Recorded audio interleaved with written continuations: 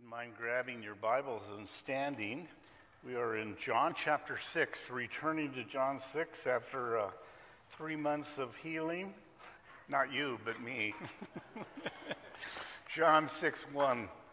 After these things, Jesus went over the Sea of Galilee, which is the Sea of Tiberias. Then a great multitude followed him because they saw his signs, which he performed on those who were diseased. And Jesus went up on a mountain, and there he sat with his disciples. Now the Passover, a feast of the Jews, was near. Then Jesus lifted up his eyes. Seeing a great multitude coming towards him, he said to Philip, "Where shall we buy bread that these may eat?" But this he said to test him, for he himself knew what he would do. Philip answered him, 200 denarii worth of bread is not sufficient for them, that every one of them may have even a little. One of his disciples, Andrew, Simon Peter's brother, said to him, "There is a small boy here, 8, 9 years old, who has 5 barley loaves and 2 small fish. But what are they among so many?" Then Jesus said, "Make the people sit down." Now there was much grass in the place, so the men sat down in number about 5,000. And Jesus took the loaves, and when he had given thanks, or blessed, he distributed them to the disciples, and the disciples to those sitting down, likewise of the fish, as much as they wanted. So when they were filled, he said to his disciples, "Gather up the fragments that remain so that nothing is lost." Therefore they gathered them up and filled 12 baskets with the fragments of the 5 barley loaves, which were left over from those who had eaten. Then those men, when they had seen the sign that Jesus did, said, "This is truly the prophet who is to come into the world." Therefore, when Jesus perceived that they were about to come and take him by force to make him king, he departed again to the mountains by himself alone. Let's stop there and pray. Lord, we thank you for your word. We know that in them you speak to us, you give us faith, you give us life. So may your word penetrate each one of our hearts and minds this day so that we're changed. When we leave this place, we'll be more like you. We ask that in Jesus' name. And all of God's children agreed by saying, amen. You may be seated, please. Well, I know a pastor who is an avid LA Dodger fan, and he's a season ticket holder, so he might be addicted. But he thought he could take his 7-year-old son to the baseball game for the first time and get his son addicted so they could go as father and son. But the son was really kind of bored with baseball, but he found the Dodger dogs, the hot dogs that they serve there, amazing. And so his dad ordered him one, and then another, and then another, and then popcorn, and then ice cream, Coke, and just a ton of all kinds of junk food. Well, in the 7th inning, the game was a loss. Half of the crowd was gone. Most of the crowd were leaving in the 7th inning. And there was a guy just sitting a couple seats from him, and he said, "Well, I'm surprised you're still here. What keeps you?" And he said, "I'm just going to stay and watch and see how much your son can really eat." Most of us like to eat. In today's passage, it's this fascinating miracle that takes place around food. And it's commonly called the feeding of the 5,000, which is a little bit misleading because it was more like feeding of the 8,000 or 10,000 because there were 5,000 men. It's not entirely a male chauvinist statement. It's that's the way that they counted groups, heads of household, kind of like when we do a census in America. So there were 5,000 men. How many women and children? Your guess is as good as anyone others, but thousands of people that were there. This miracle is unusual in that it is the only miracle repeated in all 4 of the Gospels, which means to us that the Holy Spirit must want us to grasp what's going on. There's lots of other miracles that are mentioned 2 and 3 Gospels, but this is the only one that gets space in all of them. What is it that God is trying to say to us? Well, it's an account of his disciples learning about how God takes care of his people and those who follow him. It's really a testing of each one of them when they would be tempted to respond in a very physical, natural way. How are we going to feed them? And Philip says, well, there's not a McDonald's in the place. It's going to be 2,000 years before they get here. I don't know what we're going to do. And you and I, are being tested all the time too. Do we respond in a very pragmatic, materialistic, physical way? Or do we look for God in our problems, in our opportunities, someone called them, in our trials? So as we pass through the story, you'll notice that the disciples were not expecting anything supernatural. Are you? That's the test for all of us. See, faith is to trust that God is doing something supernatural in our lives. Now, it doesn't necessarily mean that he's going to feed 5,000, but he does change things in our life in ways that we can't change them, which is the beauty of salvation. So as we track through this story, you'll see there's 3 sections to it. The first one is he's being pursued by a great multitude of people, first 2 verses.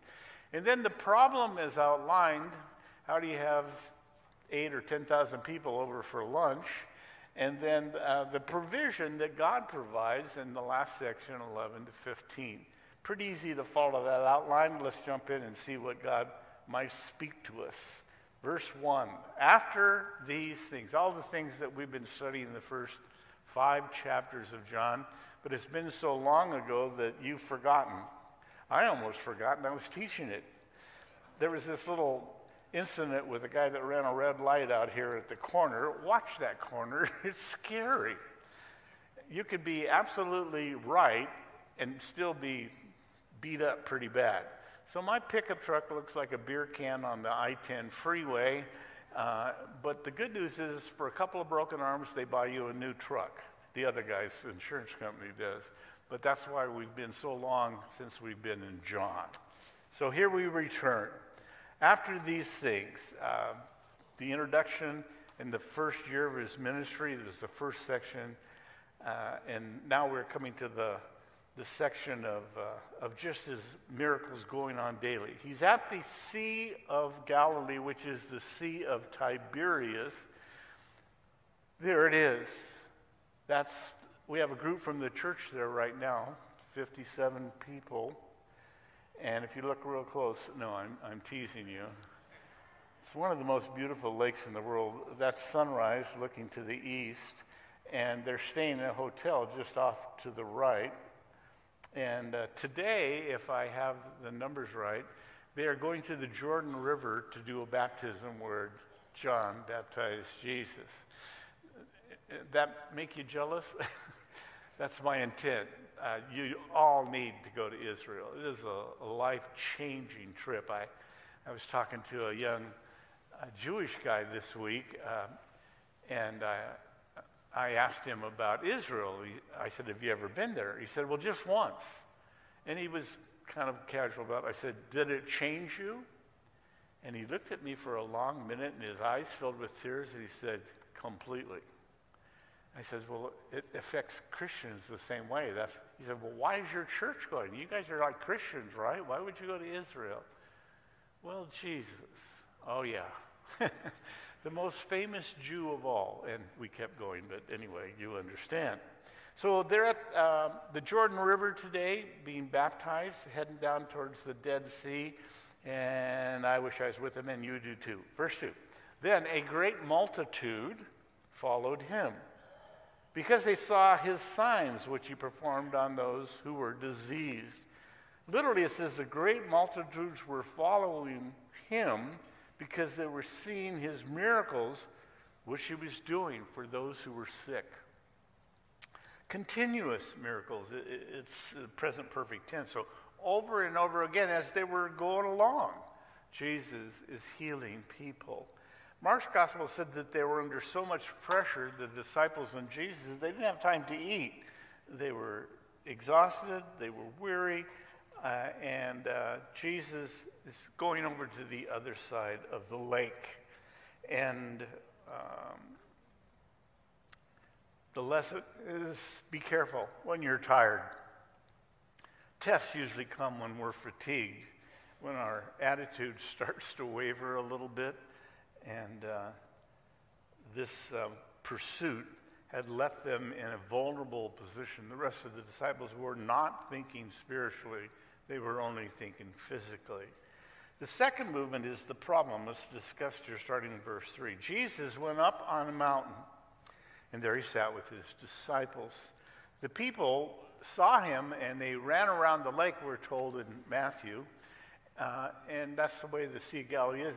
It's pretty wide open, so sailboat moves slow, so they ran around. And so when Jesus and his disciples thought they were going for a rest, a vacation, they get out of the boat to 10,000 of their closest friends, people that were wanting to spend some time with them.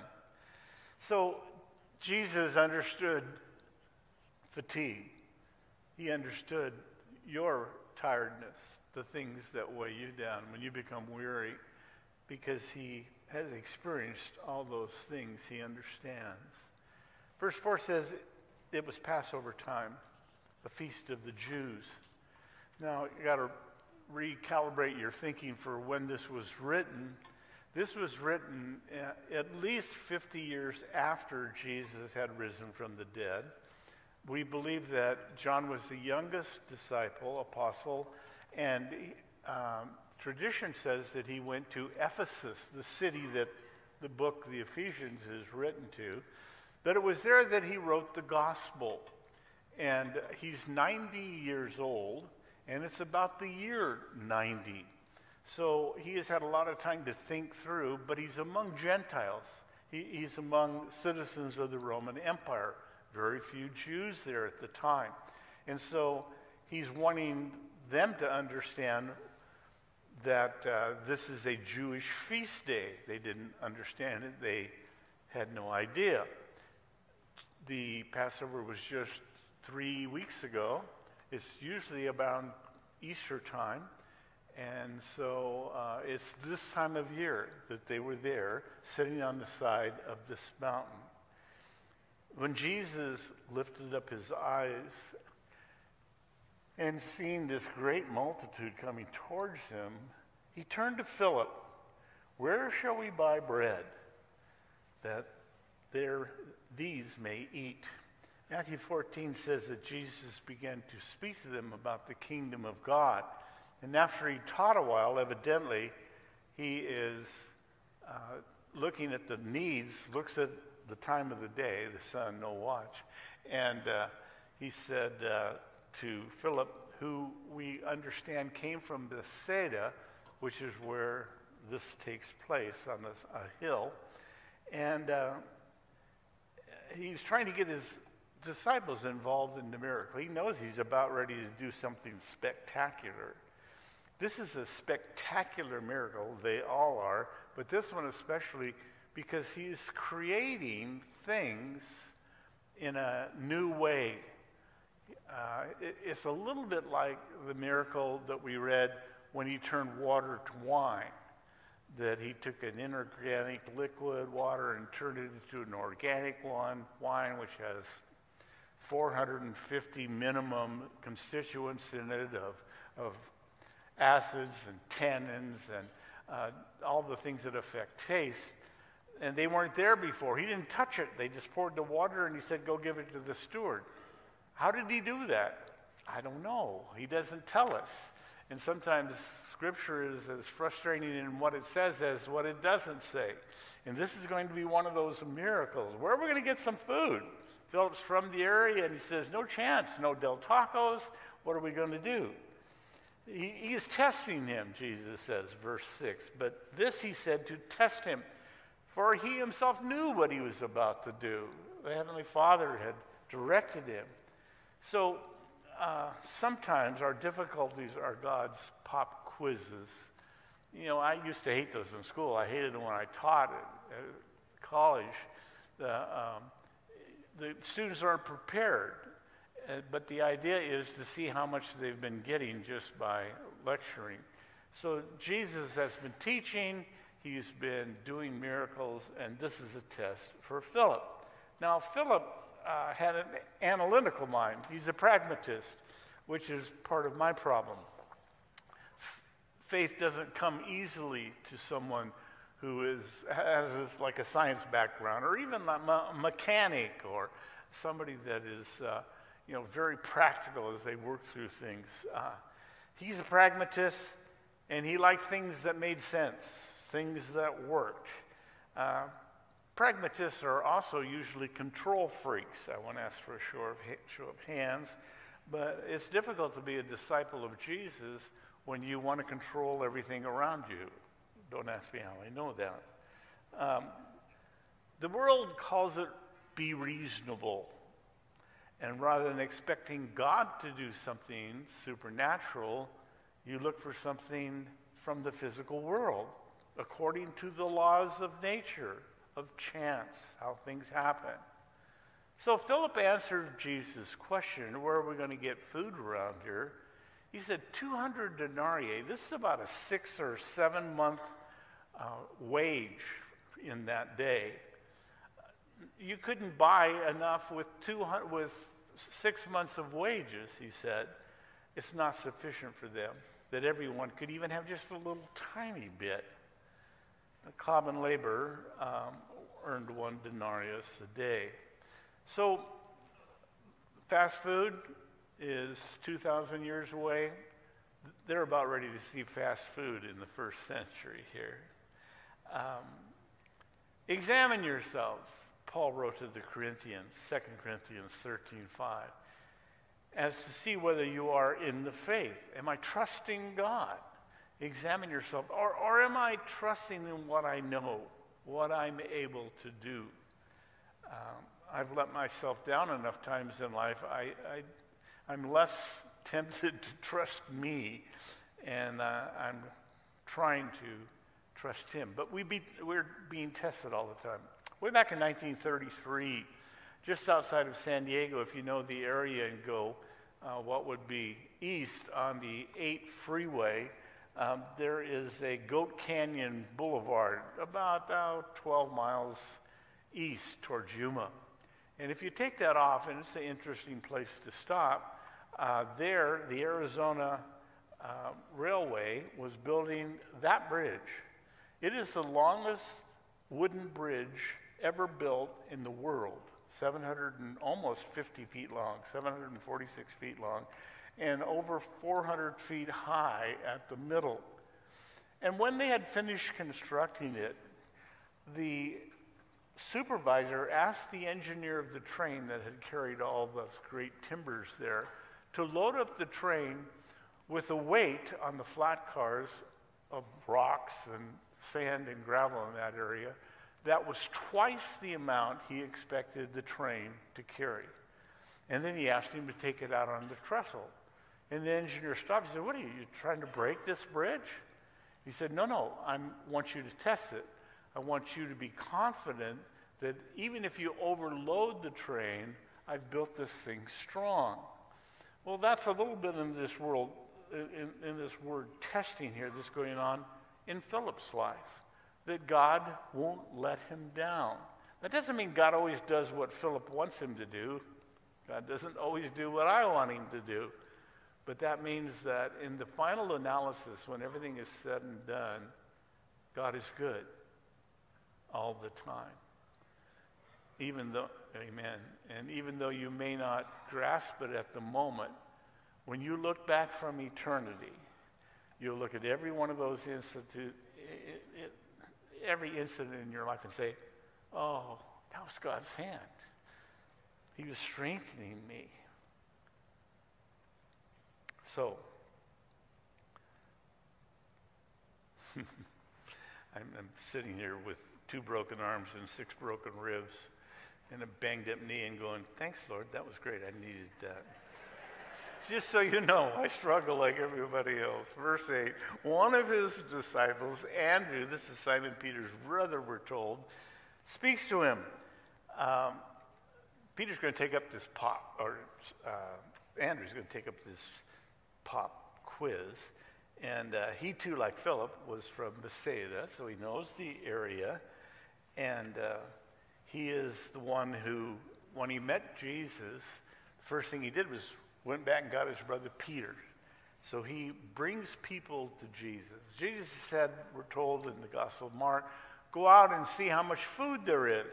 And so the disciples evidently go around. It had to take a while to get to 5,000 people.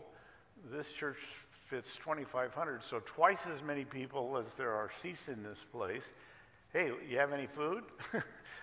and he comes back. There is a lad, and the word is double diminutive, meaning he's very small. He's 7 or 8 years old. Here, who has 5 barley loaves and 2 small fish. Now, you read some commentators about this, and it sounds like he brought 5 Italian loaves and 2 yellowfin tunas, 40 pounds apiece. No, these are still today about the size of an English muffin, okay? So he's got 5 English muffins and 2 sardines that do grow in the Sea of Galilee. So the theologians love to go on and say, well, when the kid said that he had this, all the adults started feeling sorry and guilty that they hadn't, and they reached in their sleeves and they took out their lunch. That's why there was so much fish and bread. In theology, that's called baloney, okay? So, barley loaves. Barley was a poor man's grain. The family that this young lad came from didn't have much money. It's the coarsest, roughest food. They still feed it to cattle. And there's a lesson here. God doesn't require very much from you and I. Scripture is filled with that. He only wants us to use what we have available to us. This kid's, that's all he's got. I don't know how it came down at home. Probably had it. I grew up with a large family, 5 kids, 3 boys, Irish Catholic family. And my mom would check us all when we left. Check our ears, check our teeth, make sure we brush our teeth, and then pack us up a peanut butter and jelly sandwich and send us down the road in a brown paper sack to school or something. So that's probably what happened. And so she checks them all out, and he says, where's your lunch? I don't have one. So she throws one together of what she had. And the key is availability here. And that's part of the lesson here for you and I. Scripture is filled with men and women like Gideon and Deborah and Elijah and Ruth and Esther, who only had what was available to them, but they gave it to the Lord, and the God used it to change people around them and to change them. He doesn't require personal fortunes. He doesn't require elevated degrees, graduate degrees. He doesn't require knowing the right people or being born in a family with the right last name. All he requires is that we use what we have. George Mueller in England was a famous founder of orphanages in the 1800s. It's a great story. He founded 117 orphanages, and he educated more than 120,000 children without him looking for any funds. No radio advertisements, no TV advertisements. He just prayed that God would bring it in. There's a very famous story of one of the largest orphanages in Bristol, England. They had run out of milk, and they didn't know what to do because the next morning the kids all ate porridge, and this famous story is he had the whole staff get on their knees, and they all prayed that God would bring some milk. And as they finished praying, somebody knocked on the front door. Mueller opened the front door, and there stands a milkman. And he said, well, that was quick. He said, what do you mean? He said, oh, well, we were just praying about needing milk. He said, well, I got a broken down milk cart. This is the 1800s. There's no refrigeration. So he's got this milk cart filled with milk with a broken wheel. And he said, it's all going to spoil. Do you think the kids could use some milk? Yeah. And there's using what's available. And sometimes you pray to ask God. Mueller would later write, God's work, God's way, brings God's provision. When you're doing God's work, and you do it in the way that he would want you to, then God will provide. We're sitting in a church that was built with that principle. We were trying to buy this property. We're in the old building, the old Packinghouse up on the corner. And the guy that owned this property wanted a certain amount of money, and we made an offer. But we didn't know that there was a woman who was bidding against us, and she paid him almost twice what we offered, which we didn't have. And she bought it, and we were disappointed because we had prayed and walked around this property and asked God to give it.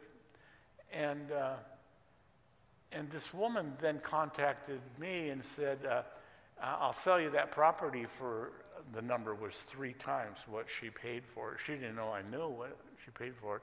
I said, ma'am, we'd love to have the property, but we can't afford it. Well, it took about 5 years. But after about 4.5 years, she was going to put a lock and store here. You would have been sitting amongst RVs, and your garage was too full, so you brought your stuff here. Actually, some of that is going on right now. Anyway. Focus, back on. So about 4.5 years later, I seen the paper that the lady's been arrested who owns the property. And she was arrested for land fraud, changing titles.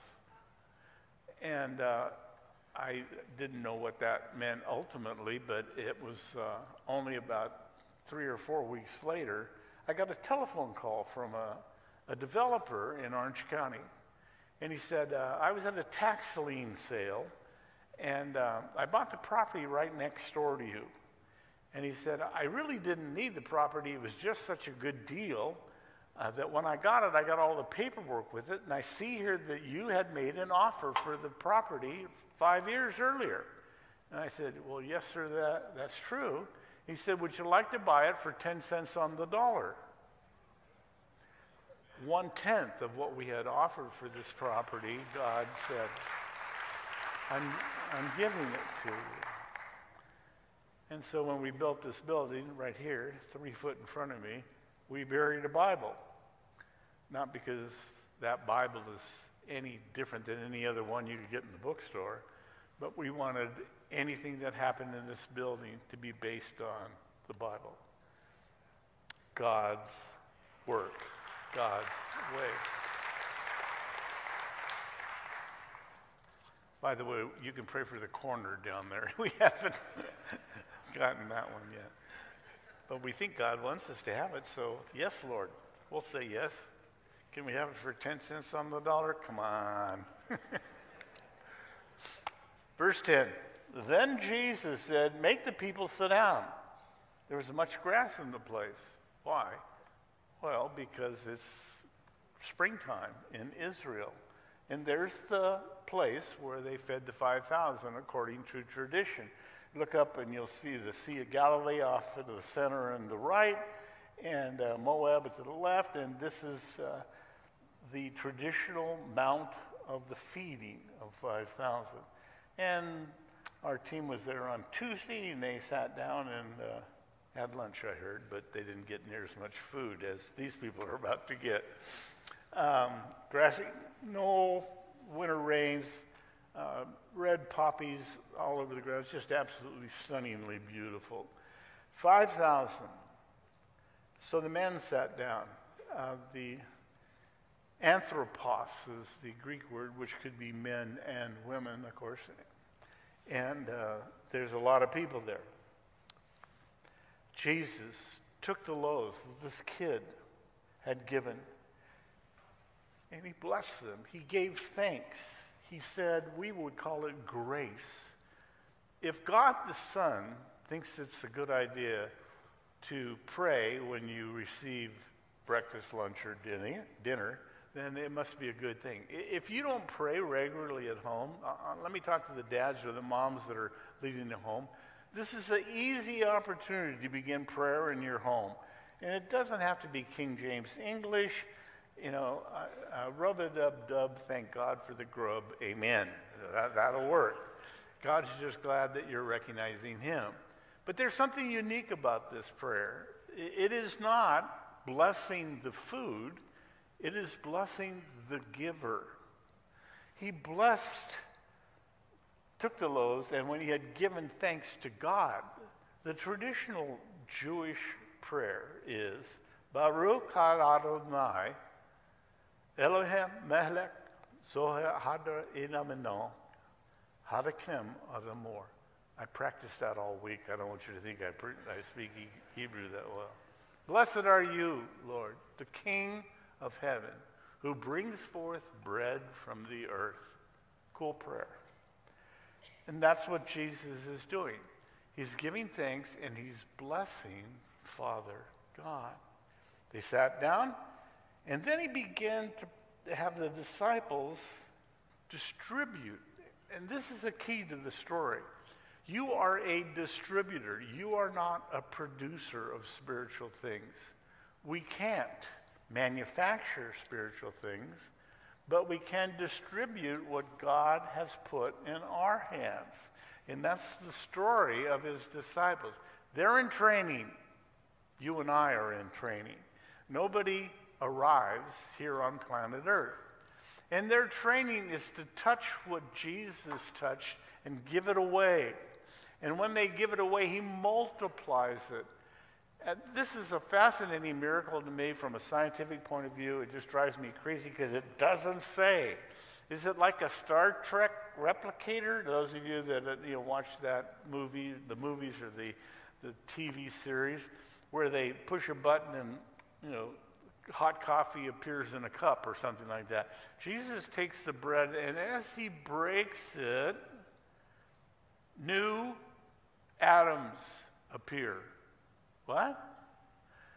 It doesn't tell us how, but suddenly the bread that was here is split in half, and now there's the same amount over here. And he puts it in a basket. Now follow me a minute. This is bread made from wheat that had never grown. These are fish that had never swam.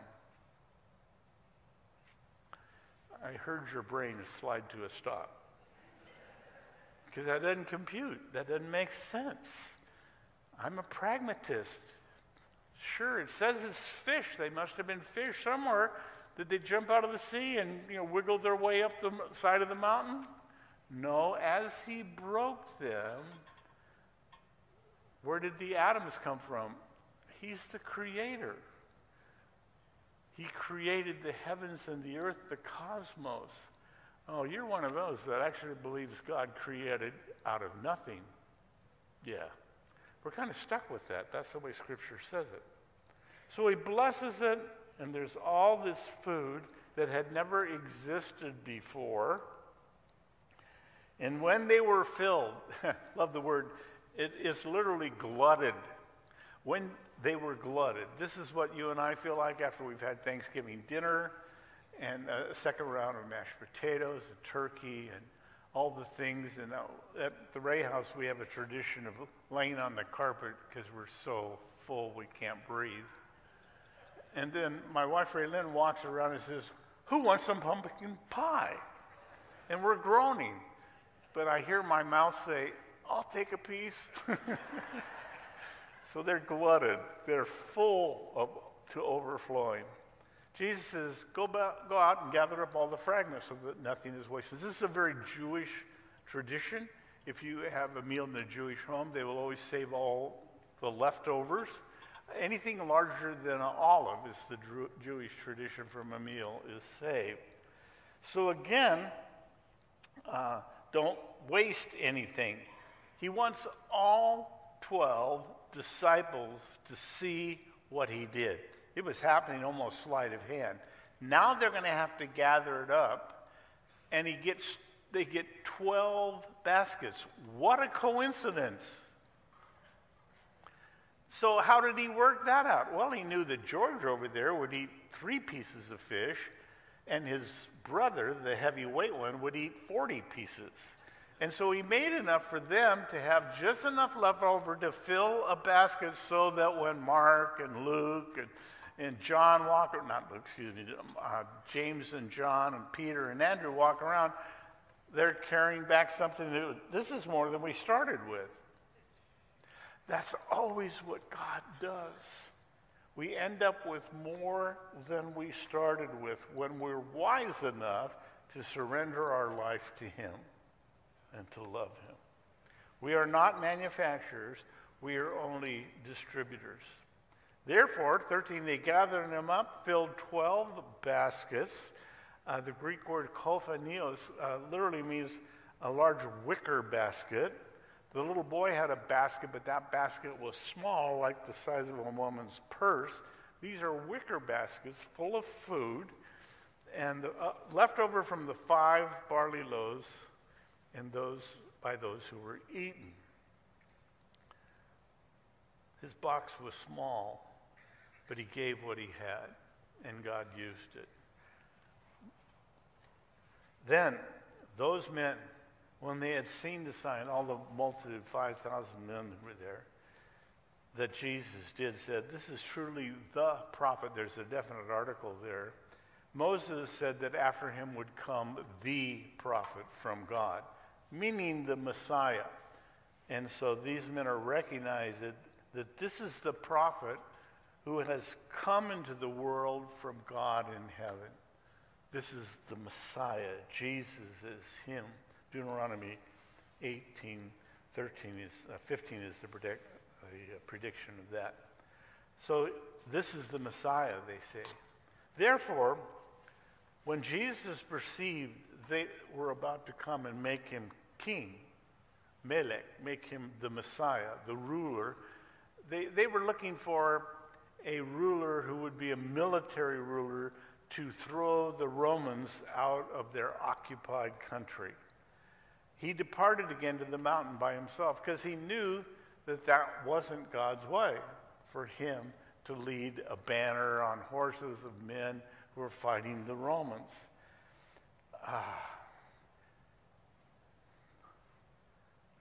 So we're thinking, what is in our box? What do we have to give to the Lord?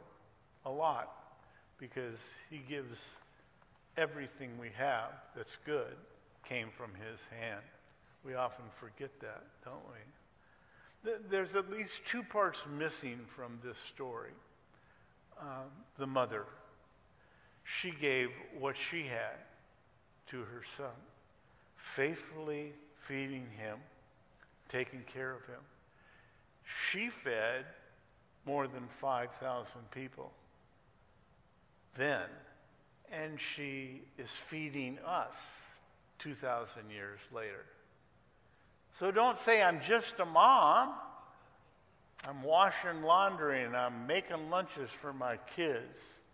You don't know how that might be spread around the world. The second part of the story that it doesn't tell us what happened, but let me speculate just a little bit. This young boy, 7 or 8 years old, grew to be a man. He remembers that day like it happened today. He remembers everything as he sat on a rock and watched Jesus take his English muffin and break it, and then break that, and break that, and break that, and break that, and fill up these baskets. And his mouth is hanging over, and he doesn't blink. He's absolutely caught off guard by what happened with his lunch. And then the same thing again with the fish. When he became a man, and he married and had children, at night as he put his children to bed, he would pray with them. And then the kids would say, Dad, tell us about Jesus again. What was he like? What did his face look like? when he was breaking the bread, oh, he was laughing out loud, son. He was having more fun than you can imagine. Well, does he love us like he loved you? Well, of course he does. Does he take care of us like you've taken care of us? He's your heavenly Father. And the next night when he puts them to bed, the kids say again, Dad, tell us about Jesus again. And he starts through it again. Dads, moms, the world is trying to steal your children's hearts. You know what's going on in the news. I don't have to repeat it. But if you will love the Lord God with your heart, with your soul, with your mind, and with your strength, your children will see you living it out. And they will never doubt the existence of Jesus. And they will follow you into the next generation. And then your grandchildren will say, Grandpa, tell me about Jesus. It's happened to me. I've seen it happen with my grandchildren. Tell us what happened when you did this. What did God do?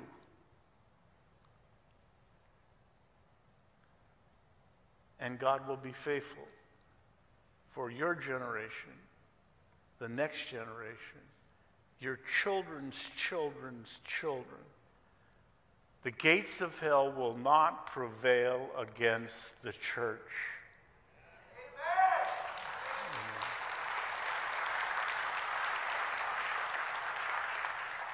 Now, you know, I like to usually end a sermon with a little story. It's a little bit different this morning. I want to show you a video. And of all things, it's a video of a rodeo in Texas, Belton, Texas, on March 1st last month. And it tells the story. Drama at the rodeo as a cowboy is thrown off a bull right out of the gate. Now watch as wranglers try to divert the bucking beast. A man jumps into the arena and throws his body onto the unconscious cowboy. The bull lowers his horns and charges. But that's not just any spectator. It's the bull rider's father. 18-year-old Cody Hooks shared the video, writing, "Big thanks to my dad. Could have been a hell of a lot worse." And here are father and son today. He covered my head up and, kept my head from any more injuries. Did your dad save your life? Yes, ma'am, he did. Now his dad is being called Father of the Year. What do you think about all of this attention? I would do anything to save any of my children. It wouldn't matter what it is.